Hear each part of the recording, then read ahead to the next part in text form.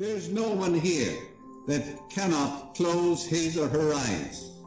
And if your daughter is in New York City, she's right in front of you and you're embracing her, you feel the touch of her hands and her hair. It's simple heart sense.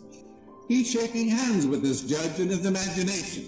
He feels the touch of the hand, he hears the voice, congratulations, and all the things going with it. He flashed the movie in his mind, knowing that all the power of God would flow through that image in his mind.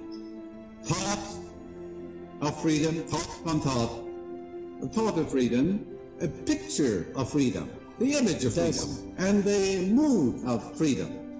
Thought upon thought, image upon image, mood upon mood, passes from thought and picture to function and fact. His thought of freedom, his image of freedom, gradually sinks into his subconscious mind. It has to, by repetition. And then the subconscious is compulsive. He's compelled to freedom. Yeah. In other words, you can overcome any destructive habit in the world by that simple law. Utterly simple, beyond words. That is, your Bible tells you, keep your lights burning and your loins girded. The wedding feast is your mental and emotional union with your freedom and peace of mind. The return of the Lord is the response of my subconscious mind to my conscious thinking and imagery. Yes. And now keep your lights burning in the Bible means let your sense perception be keen. Learn to know the laws of life. Be on the beam, be aware of the truth.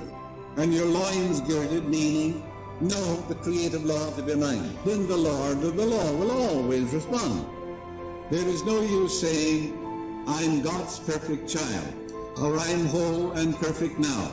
If you believe that there is a germ or a cancer or something out there that can kill you or can destroy you, there must be no verbalisms.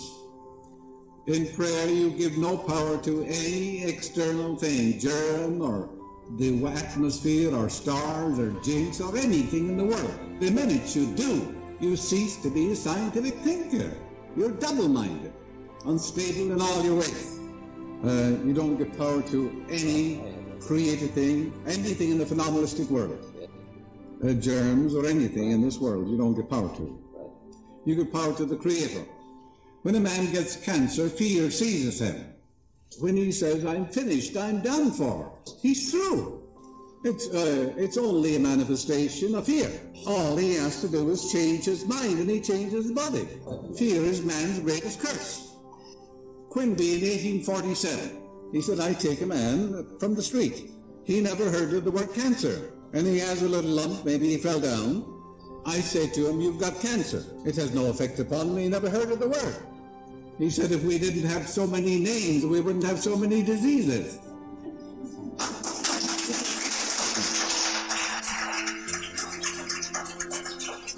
You know, the doctor went into Mrs. Moriarty's home, and he examined her husband.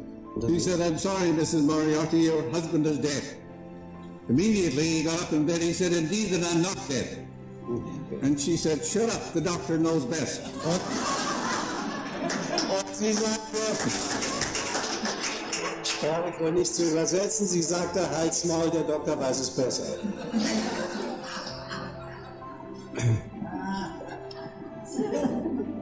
A sister of mine was a nun in Lowestoft, Suffolk, England.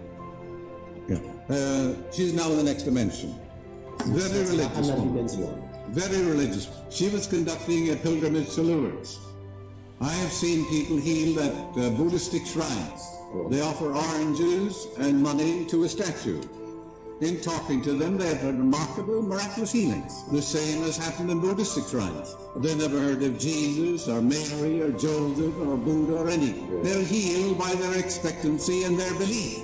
Their imagination is fired.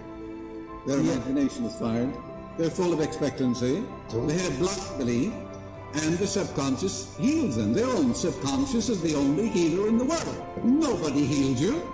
The surgeon removes a blood tumor. He said nature will heal you. The psychologist, Freitag, will try and get rid of guilt in your mind. When he does, immediately the healing power is released. Chiropractor tries to manipulate your neck to let the healing power flow through you. No one in all the world heals. The healing power of God is within you. He may use a different technique, a modus operandi. They're all tapping the one healing power.